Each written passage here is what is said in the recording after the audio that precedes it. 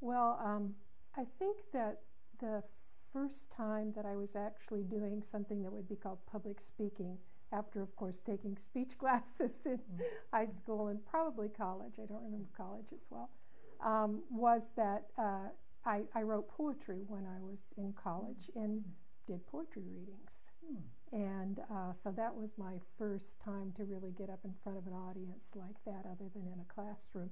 I hadn't started teaching yet, so it was just something that I was doing on my own. And although, of course, I was nervous doing it, I also didn't have any particular, it was easy for me and I enjoyed doing it. So I think that really helped me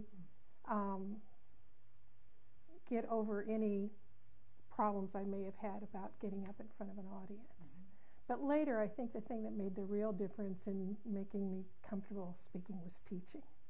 Because you're essentially giving a speech in some form or another every day. So you get comfortable in front of an audience. Getting in front of a big audience still will make me a little nervous, but certainly not the way it would have if I hadn't been teaching all those years.